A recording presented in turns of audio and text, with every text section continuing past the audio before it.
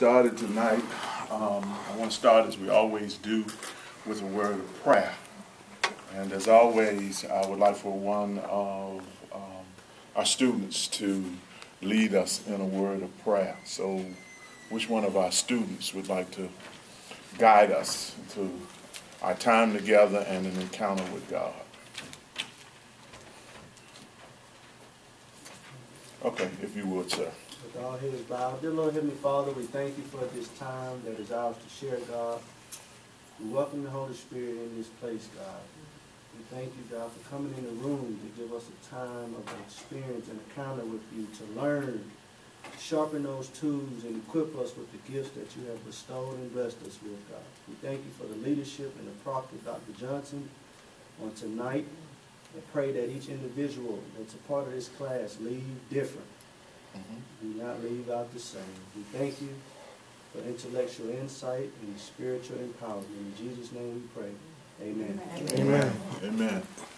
Tonight, I want for us to explore and examine Dr. King's conflict with other African American leaders during his time. And so our time is going to be spent taking a look at the different movements, the different voices, and the different perceptions. Most of the time what we begin to explore and examine is Dr. King's wrestling with Euro-American voices, the dominant culture. However, King ran into challenges, ran into conflicts, and I put some of those in your portal so that you might see some of those voices.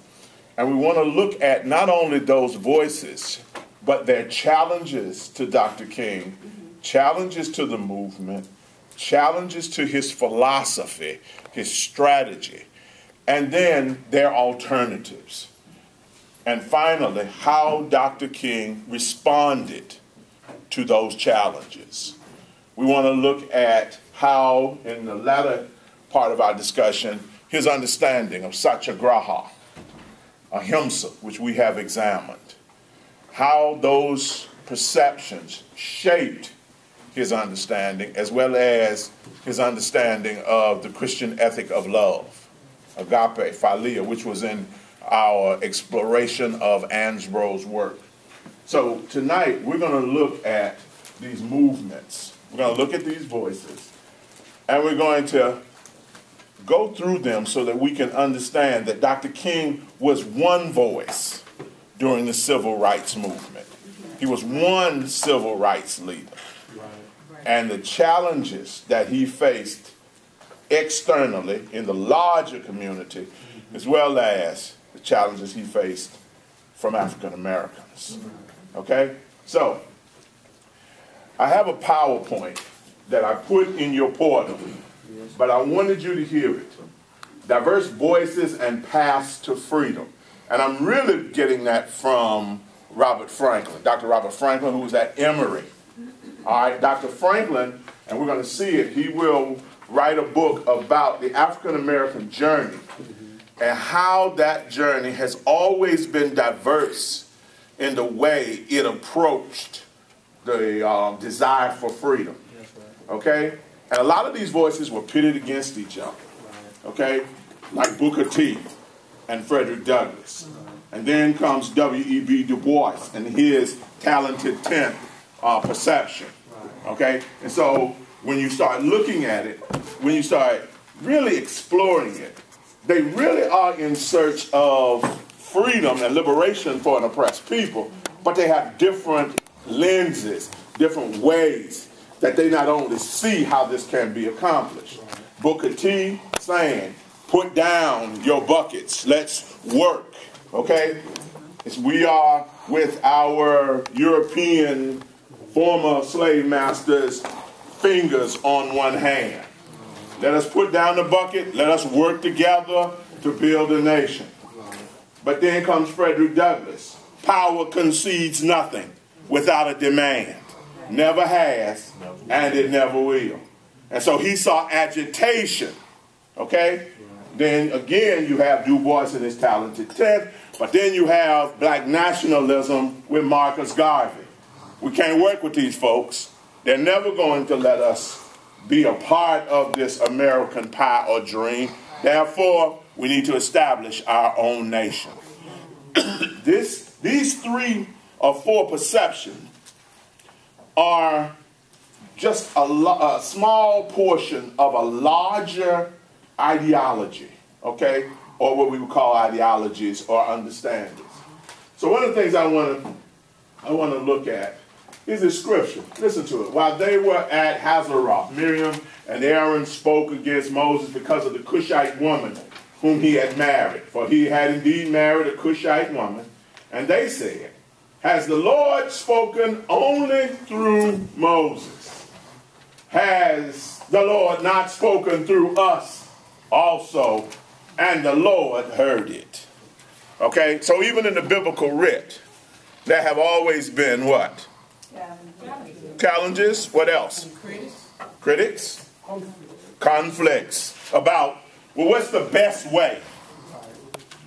Okay? And I want y'all to hear that, because I don't want y'all to do like when we really are studying it, well, these folks were wrong and King was right. No, there were diverse ways that they saw and understood out of their experiences. Much like Job and his 3 friends. Okay? So throughout the biblical writ as well. Because Job's 3 friends show up and they are scribes like Job, and they turn around and they say, wait a minute, our traditional understanding, our experiences suggest that this is our image of God, this is what God wants us to do, your situation. And so King will go through this as he is challenged by these voices, these perceptions, these other movements. Okay? Yes, ma'am. Even in the reading that you sent out from the digest, even in light of this, doesn't it suggest that there should be a sensitivity about not that who God uses or who doesn't, but when it's an appropriate moment? That there are times when, even though in a reading with, he may have been for a moment, but instead of relinquishing and saying, okay, there's something else that needs to be added to this, saying, okay, no, I'm just it, daggone it, and I'm going to stay it. Right. For us to be sensitive even in this, that there's diversities, but when there's something else that needs to be brought to the forefront, even for a moment, if it's for a moment or whatever season, we need to relinquish and be sensitive. Yeah, no, I think you're absolutely right.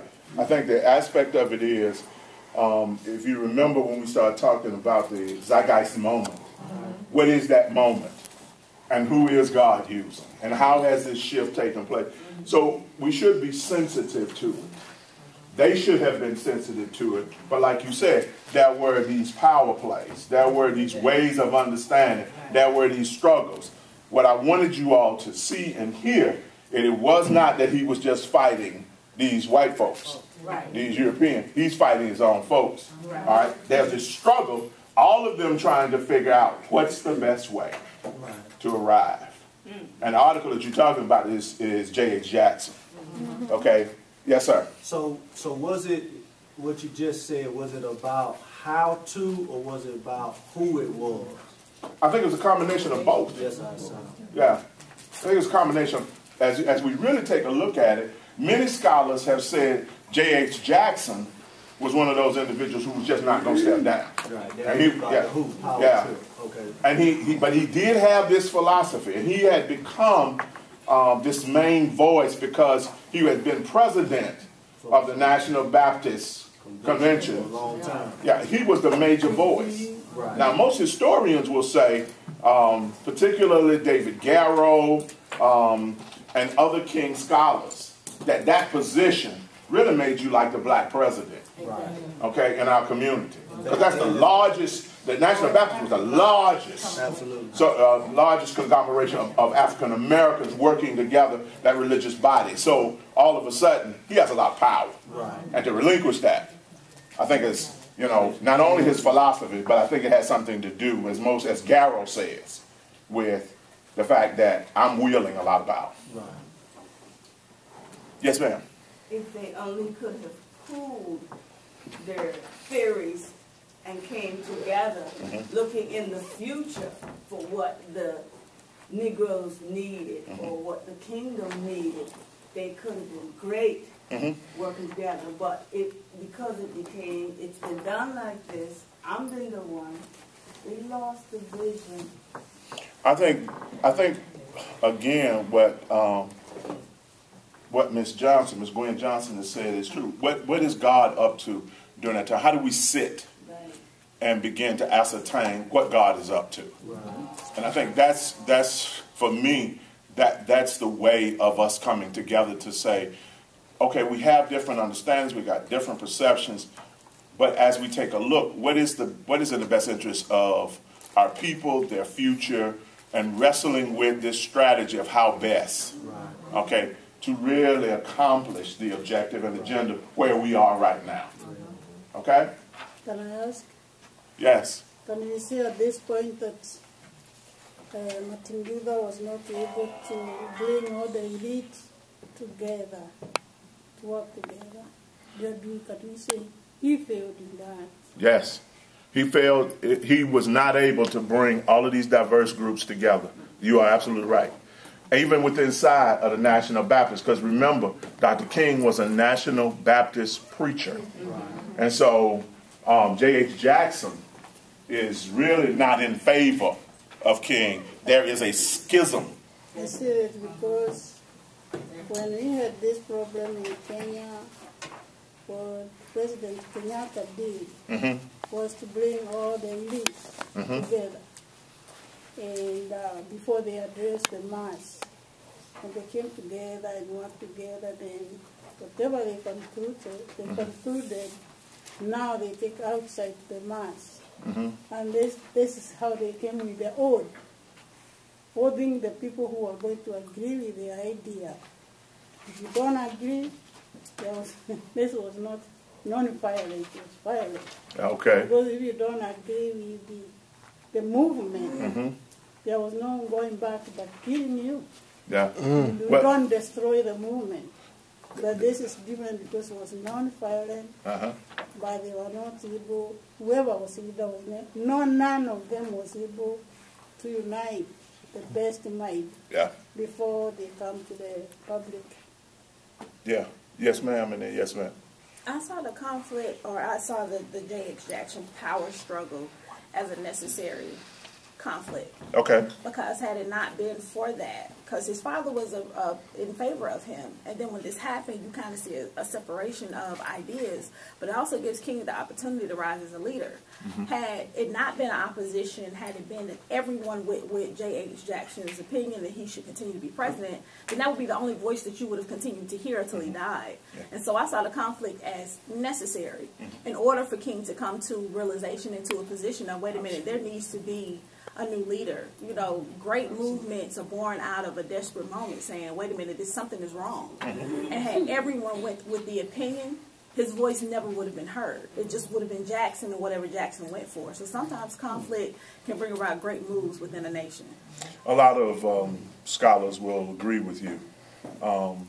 Jackson wielding a lot of power, and the movement or the schism between National Baptists and Progressive Baptists, which will emerge out of that, gives King another voice.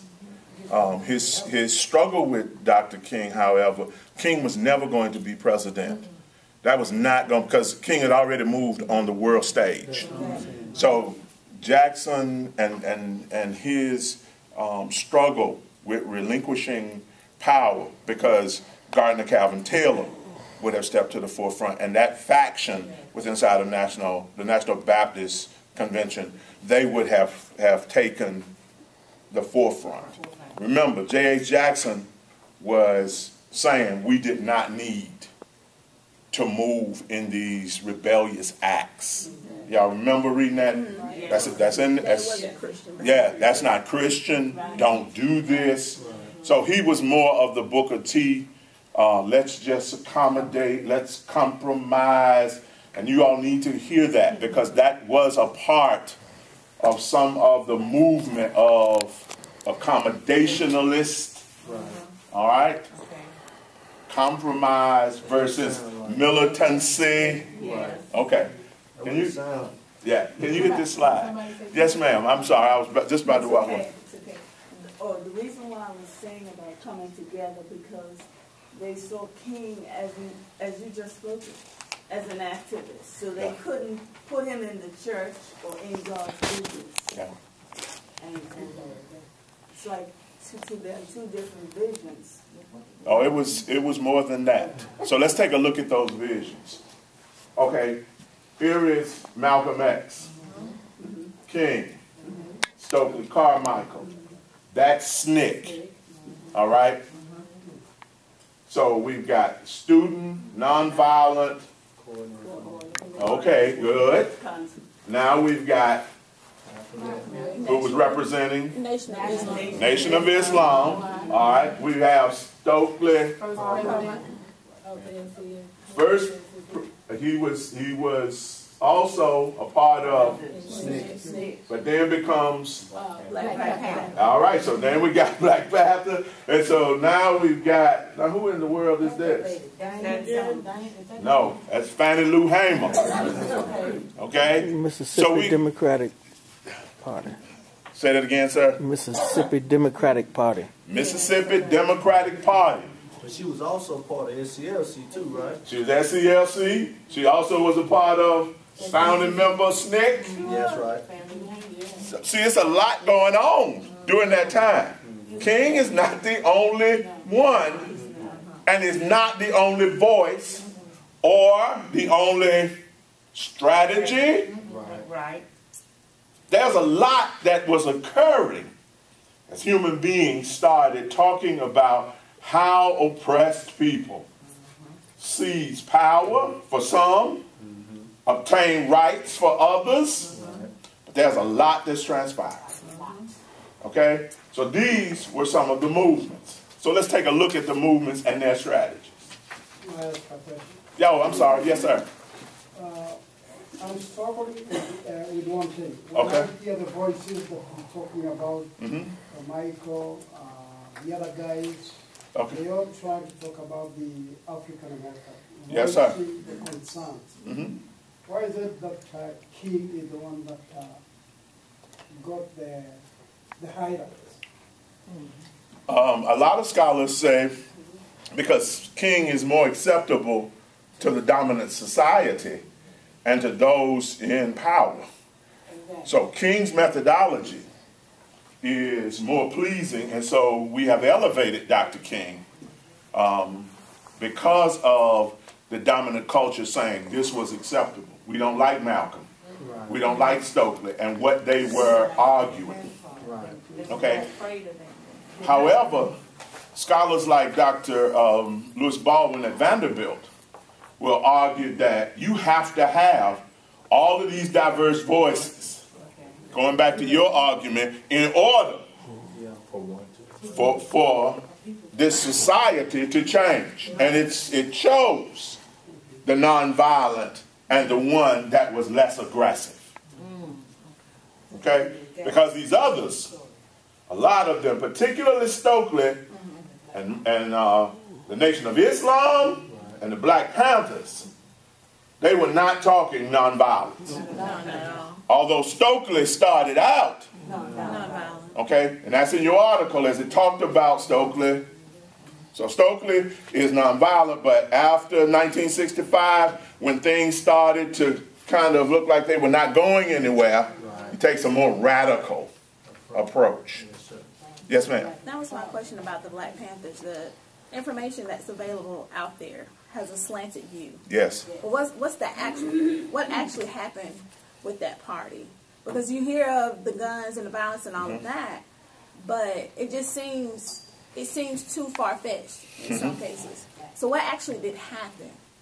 A lot of scholarship and a lot of investigation says that the government turned, a lot of drugs were planted, and a lot of their leaders were then incarcerated.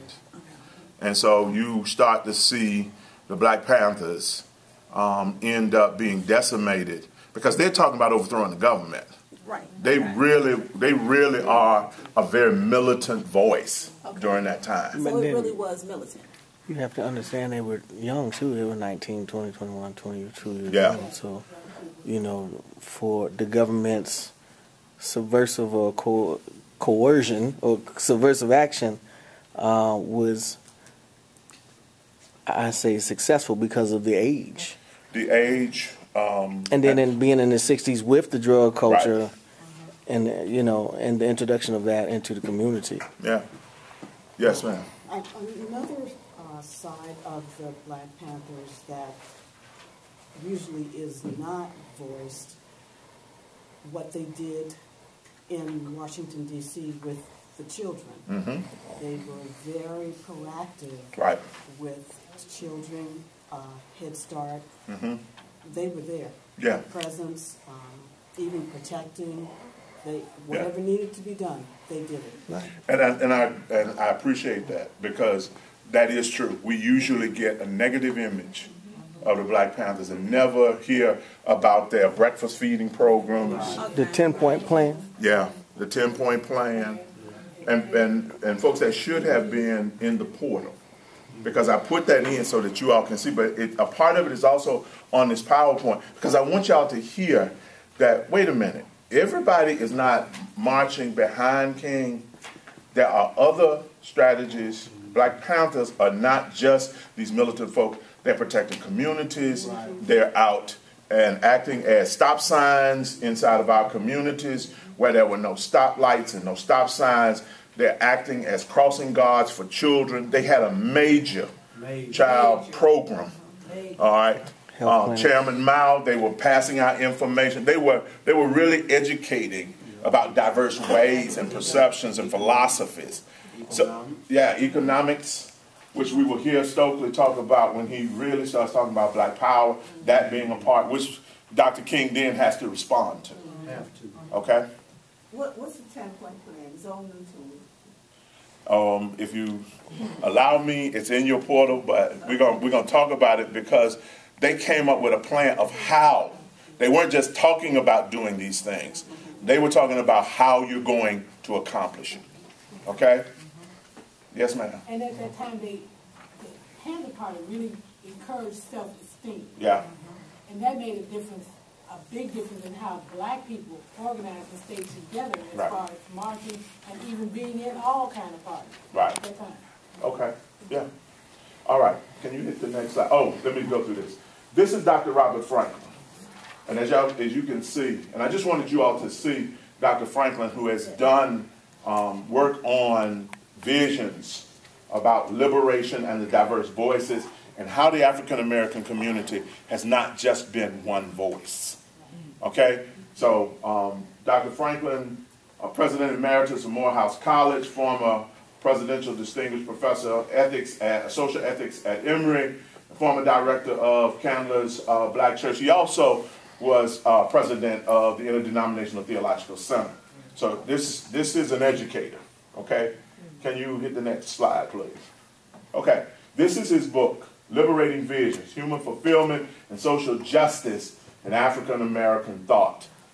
And his premise has been that the African American community has always had diverse voices, approaches, and visions for accomplishing liberation and human fulfillment. It is nothing new. So when Dr. King rises, there were voices that were already active. There were voices that also came along with him. There will be voices that emerged after him. But these were visions toward what? Human fulfillment and liberation. How best to accomplish this. Okay?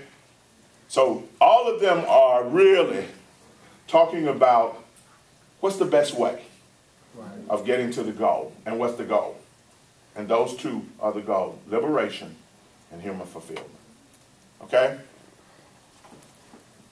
This is J.H. Jackson, or Joseph H. Jackson, pastor of Mount Olivet Baptist Church. And remember, he will be the president of the National Baptist Convention, which at that time was the largest African-American body that was pulling together religiously. And so he was opposed. He was an opponent of King. when King goes and tries to initiate, okay, this move to the north and tries to begin to talk about liberation and human fulfillment for African Americans in the north, he goes into the slums, he goes into these ghettos, he goes into these places, even lives there, and he has this summer program where he's trying to empower people. He opposes them. He says no. Matter of fact, when King tried to do on several occasions bring individuals together, J.H. Jackson sent out. He sent out to the different pastors because he was a part of Daly's machine. And he's like, we don't have problems here. Okay? And so he shuts it down. But he also believes, again, in Booker T's, we just need to work together. We need to work with those in power. We don't need to be stirring up all of this. And as my sister said, this is unchristian. We should not be these wonderful people out here protesting, turning things upside down. We need to pray and be nice. Y'all have heard that kind of philosophy, but there were African Americans that said, okay, yes, sir. So he had an economic connection to the Daily Machine. Yes, sir. In Chicago, so that's obviously a reason why he opposed King. Yes, sir. That would have restructured the normal Chicago society and affected his bottom line. You have that right. And scholarship backs that up. It's like no.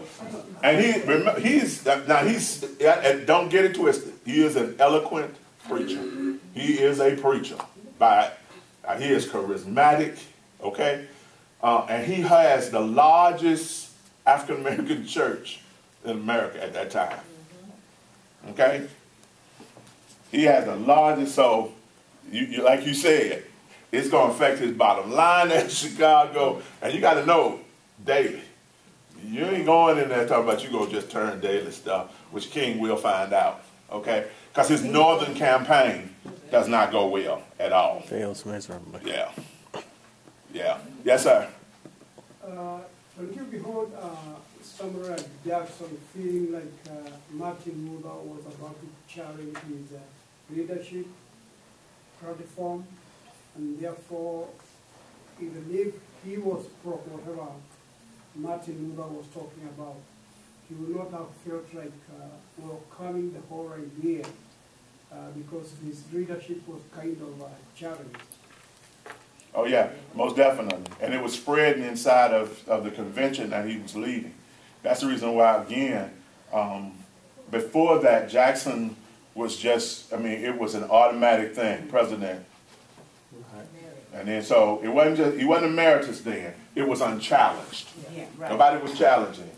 But then all of a sudden, there was King, there's talk about King doing this, that, and the other, which again, most scholarship will show there's no way King would have been able to move into that kind of position. He had too much going on.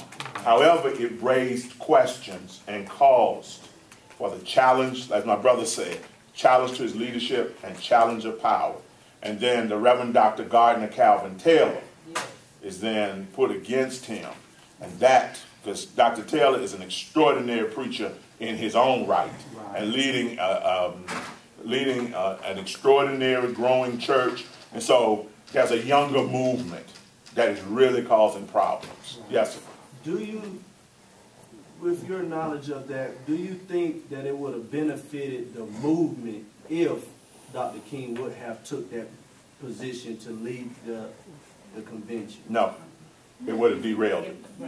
It would have caused, it would have shifted his focus. His focus needed to be on the global stage. Right. In the nation, on the global. His King is going to move onto the world stage. He had already moved to that place. Because it seemed like he was already bigger than the convention once his name was ever mentioned. Right. You know. Right. That would not have been a good movement for him. Move on. How do you see the difference between non-violence and let us do it godly way? Well, I think nonviolent resistance was the godly way. I think, for me, in my perception, what J.H. Jackson was proposing was that we wait again, that we, and you'll hear it when we talk about Dr. King, because I've got an excerpt of Dr. King responding to that, okay? What does it mean when we start talking about nonviolent resistance and how he defines that? And that's going to be important, okay? Can you hit the next one? Okay, here is Roy Wilkins, prominent civil rights leader in his own right, NAACP, okay? He gets upset with King because he thinks King is working too independently, that he needs to work with the NAACP. And so he sends a letter to King. We have an agreement that we will work together, and you are working independently. I thought your organization. So Roy Wilkins has some issues with King because Wilkins has been a part of the Pullman protest, and I mean his leadership goes back years. So this is an older guard now that is being upset about these new upstarts that's coming and talking about, no, we're going to do it this way. So Wilkins is another one of those that is having issues with King and this SCLC, Southern Christian. It changed over the years. That's what it used to be, Christian. And the funny part about it is that you're right. There are a lot of younger people who don't see it as this Christian leadership, but cantankerous, trying to still hold on. So look at time, again, shift and change, and the images and the perceptions. Okay? But Roy Wilkins, okay? All right. In the strictest meaning of the term, and I wanted you all to understand, black nationalism refers to those ideas and movements that are associated with the quest to achieve separate statehood for African Americans. Nationhood. Because Marcus Garvey was saying, hey, let's pick up, let's leave here, let's get on out of here. They're not going to go, this is not the place for us. Now, Malcolm X will also take that kind of mindset. Let's develop states for African Americans. Give them theirs, we get ours. It's a separatist mindset. So now we got accommodationalists and we have what? Separatists. Okay? Black nationalism. Okay? So we're going to see this because you're going to see several of them. And again, Black Panthers are going to take Malcolm's mindset, who was building on Garveyism, and then all of a sudden they're going to take it a step further. Okay? Does this make sense? Okay? Yes, ma'am. It was Marcus Garvey who considered all black nations to come together. That's why he really stressed the fact that we need to get out of here and come together in another area of the world, because he saw worldly nationalism. I mean, as the world is concerned, he saw other continents who should be involved in the black struggle. Again, that's why he wanted to get this big ship, get all the black folks on that ship, which he got, he got conned. He did. He got conned. A lot of money was, I don't think on his part. I think he was operating, and I mean, scholarship is kind of sketchy on both sides. But anyway, there's a lot in that. He really thought that, like you said, the best way of dealing with this problem was to leave, not stay here, not fight. Just let's all get together, get on this ship, and let's go. Okay? Hit it again. All right. During the modern period, especially after World War II, black nationalism encompasses more broadly both those who favor true political sovereignty through separate statehood and those who favored more modest goals like black administration of vital private and public institutions. And y'all also see slogan Black Power, which is Stokely Carmichael, and it's delivered in 1966. Yeah, Black Power. So it's going to move. And that's where, like you said, that economics, that political, no, not black statehood, but us achieving power. Okay? Yes, ma'am. Again, in D.C., the Black Caucus was very active during that time up into the 80s actually, the National Black Caucus every year. Right. They would, all over national, they would come to DC and every year there was a different goal, different objective, and it was great. It was empowering because, again, you're building on a premise.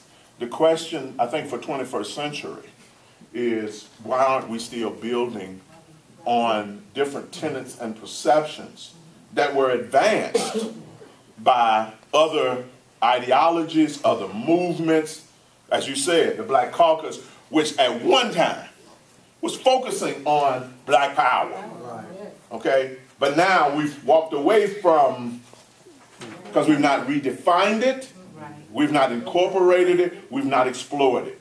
Because as my African brother back there said, we've lifted up Dr. King, but in one of the books that I did not, and I started to place on our list, talked about how we have whitenized Dr. King. We have taken his perceptions and made them more passive. Okay? All right. Will you hit that? Yes, ma'am. Question. Even in saying, as far as the more modest goals like black administration and stuff, as far as us being in positions, how is that so insignificant now? Because in my mind, you have Eric Holder saying, well, if we're in a position to do something about it, dude, do you know who you are? I mean, am I missing something? I mean, well, I think a part of it has been that we have come to the point where we think we have arrived, we're on an equal playing field, and that this struggle is no longer needed or no longer occurring.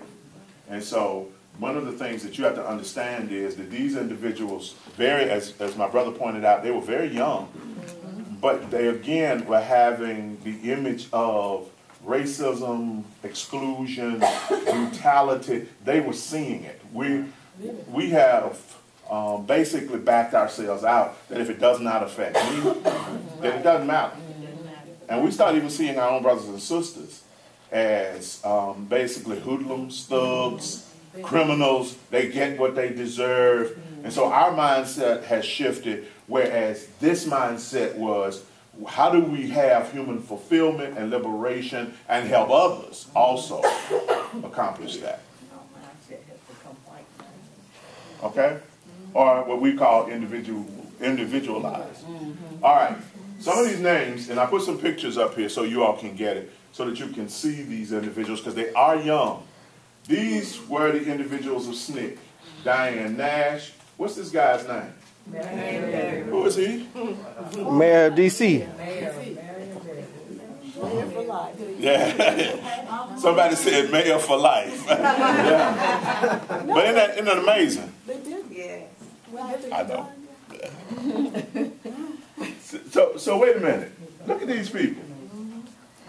Man Bear, who else? These folks were active, but they were young. They were engaged. So when you talk about SNCC, and SNCC is Student Nonviolent Committee. all right, now there we go. SNCC was, King thought, let me say it that way, King thought that SNCC was going to be a younger extension. Okay, again, that's in your handout, in your portal. Why do I keep saying that? Oh, wonderful. There we go. So, King thought they were going to be extension, but they said, no, we're going to be an independent body striving for liberation. He started them all. No. Fannie Lou Hamer. Oh, I thought he started them off with those sittings. No. That's Fannie Lou Hamer. That's Diane Nash. That's James Bevel. These were the founding members. Okay? And one other guy that I'm going to show in a few minutes, James Lawson. Okay? So these individuals, now this PowerPoint is in your portal. Okay? And I want y'all to see this because these folks were doing lunch counter sit-ins. They were doing the Freedom Summer, riding the riding a bus, which we call Freedom Riders. These folks were active. Right. Trying to register to vote. They were registering folks in Mississippi and Alabama to vote. Georgia. There you go. Now y'all, oh, somebody's reading. Thank you. Oh. So these folks were not just sitting around waiting on King to speak and point. They were, okay, particularly. Now the reason I want y'all to hear this is I said what? And that was females who are actively engaged. And all we do is talk about the men. These women were actively engaged. Diane Nash, Fannie Lou Hamer, those are founding members who had major voice in the movement. That we really what? We don't recognize and we ignore.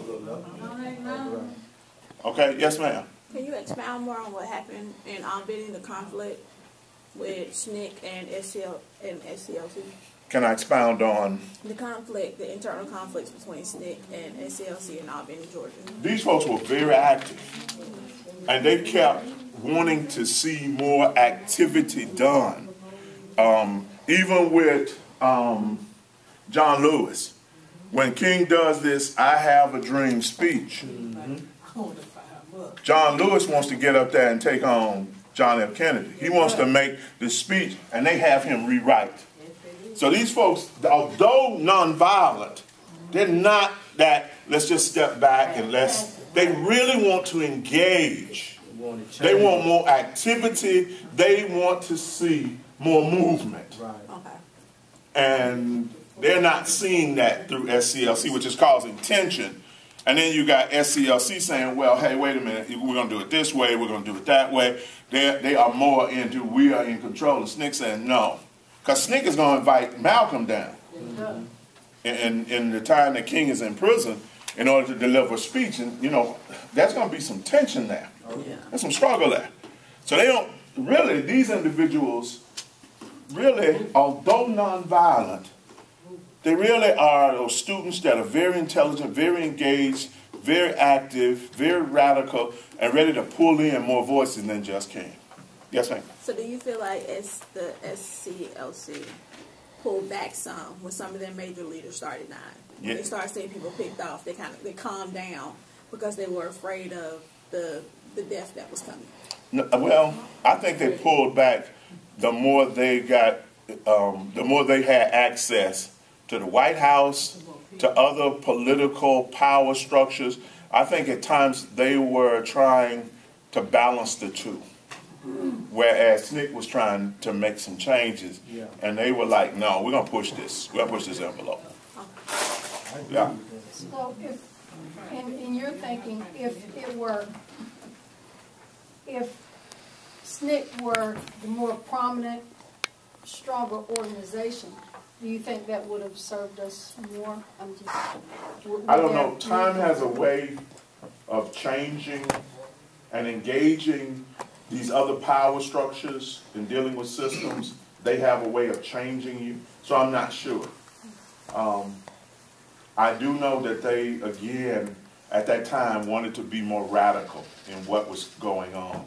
And King was trying to be very strategic. What I wanted y'all to hear was it must have been a tough place for him to be attacked from outside, inside, and then trying to sit on all of this. This is major. Yes, sir. Oh, no. Oh, okay. Yes, ma'am. There is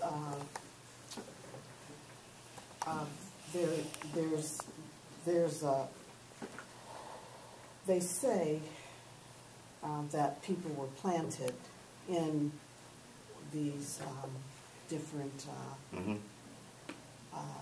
the different movements and organizations. And they accomplish what? Yeah. The FBI papers on Malcolm and Martin and several other works have said, yes, there were individuals who were placed in these different organizations to derail them. That a part of it also occurs when King is assassinated. That the economic boycott that they had planned, which we call the garbage men's. Poor Yeah. people campaign. Well, that was before the poor people's campaign. But when he goes down to Memphis, Yes. and the garbage worker strikes, thank you, I was blocking it. Garbage worker strike. The first time, that whole violence was through plants That's right. that they had put inside of the movement. Right. So, but it had been going on for a while. Okay, one of the things I wanted y'all also to get was more than how many students? 150. These were college students. Yes, sir. Yeah. These are college students. Okay, and this movement also is going to bring in children. You got to remember that they're also young children. So you will see when we take a look next week at Eyes on the Prize, you'll see them interviewing one kid, and the young child said, the interviewer says, "What do you want?" And the young child said, "Feed them." You know, so you'll see these things. You'll see. So, you know, the kids were coming out, they were spilling out. So this is, again, this whole communal family movement that is going to take place. But everybody is not on board with this. Okay? The Woolworth in Washington, D.C., my grandmother, my mom, and myself, I had to be 4 years old when I was there. Oh, I heard that. I was too. I had to be. okay. All right. I had to be. Well, you got to remember, those were difficult times, and it was not just the South. Okay? There was a lot of what we call racism and segregation, a lot in the North as well. Okay? All right. Can you hit this? Okay. Now, this is what I want y'all to get. Student Nonviolent Coordinating Committee founded when? April 1960. By who? Young people. The young people. College students. African American college students. So the FBI papers on Malcolm and Martin, one of the things that they asked is, how can we make sure that this movement never occur again? One of the things that they identify as the power, one of the power bases is black colleges. Right. That's one of the first things, I mean, that's one of the things, excuse me, not first, but one of the things that they identify is that you really have to derail black colleges. Right. Okay? They had files on prominent black writers, That's true. and they tracked their travel, what they were writing, who they were writing to. There's a new book coming out on that, Okay. on the FBI files on prominent black writers. Yeah. Yeah. You need to understand who was leading the FBI at that time, and he's keeping his hand on the pulse, on presidents and everybody else. Okay? There you go. Okay. Okay, we talked about this. Make sure you go in your portals, though. Okay? Then you go over. All right? The Freedom Rides, 1961, the test. The 1960 Supreme Court ruling that declared segregation in interstate travel facilities unconstitutional. So while you had them on the books, they were not being enacted. They were not being carried out. So you had laws that had been passed, which is why I wanted y'all to see that, number one, you can put laws on books. Okay? And that's where the issue is. Are they going to be enforced? And that became the challenge. We could not have done this, and King could not have done this without those laws on the books. The laws were there. And you owe that to Thurgood Marshall, his teams. I mean, there were laws that was again making it available for us to start talking about, wait a minute, we can do this. Yeah. So even though there were federal laws, the state There you go. did not have to. There you go. That's the reason why we kept saying, and you all have heard me say, state rights. State rights is telling you something. So when a lot of these individuals start saying states' rights, this is what they're saying. They're saying that now. There you go. And that's why I'm saying, you got to hear the cycle of history and what these folks are arguing. There you go. Okay, if you would. Congress of Racial Equality initially sponsored the freedom rides that began in May 1961, but segregationists viciously attacked riders traveling through Alabama. Students from Nashville Under the leadership of who? Who? Okay. Core is Farmer? Huh? Is that Farmer, Core? Yeah. That's, what's Farmer's first name? I'm blocking his name. James Farmer. Yeah, that's James Farmer's organization. And you all saw him in The Great Debaters. Yeah. That's James Farmer. Okay. Younger. That's James Farmer. Okay? But one of the things I wanted y'all to see was Diane Nash. So these women were active. Okay? Hit that again. There's Diane Nash. Yes. And Diane Nash will be, she's a student at Fisk, but she transfers from Howard. Howard.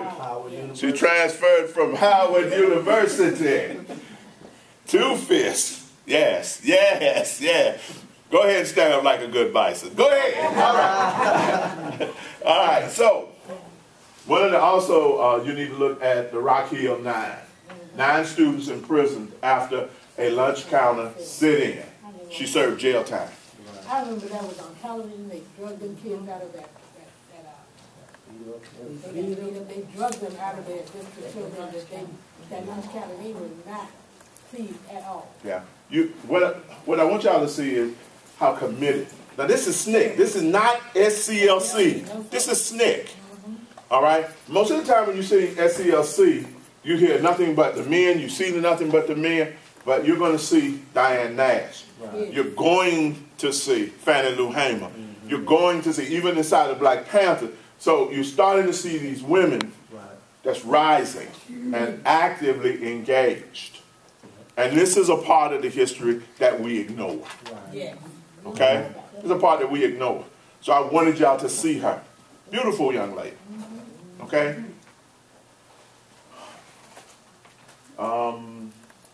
Yeah, we can move. Oh, wait a minute. No, okay. Go back. Go back. Vanderbilt University theology student James Lawson. James Lawson is asked by King to leave his university and come south and to begin teaching the non-violent workshops. Okay?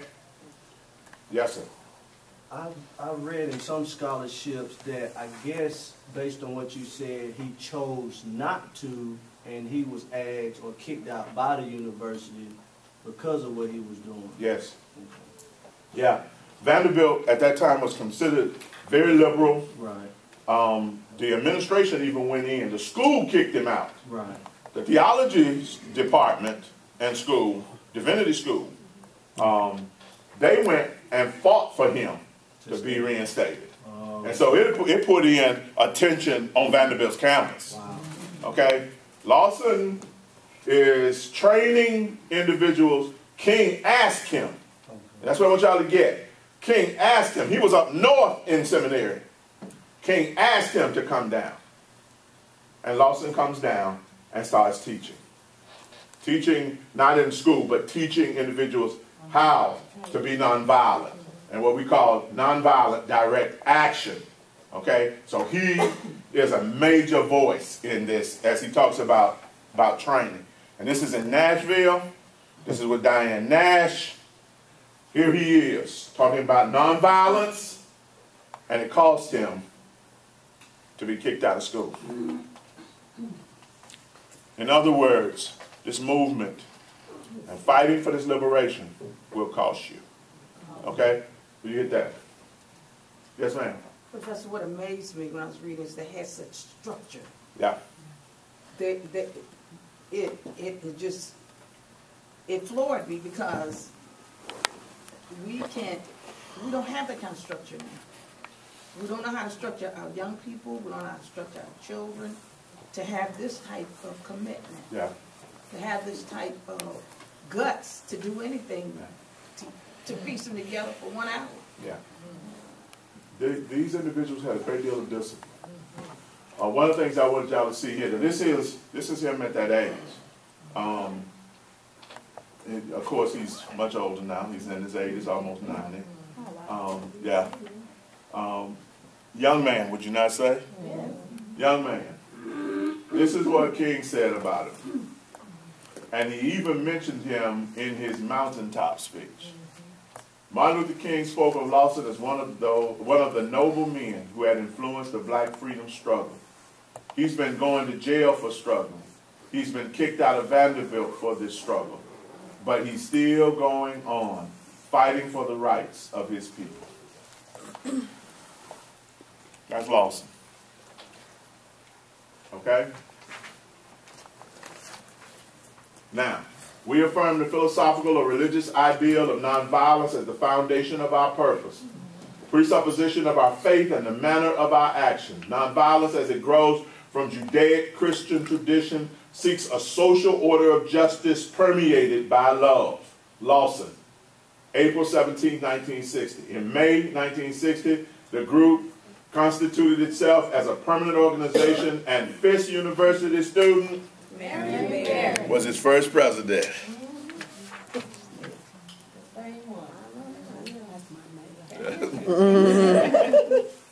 And guess who that is? A young, vibrant Marion Barry. All right? Exceptional, intelligent student. He will receive a master's.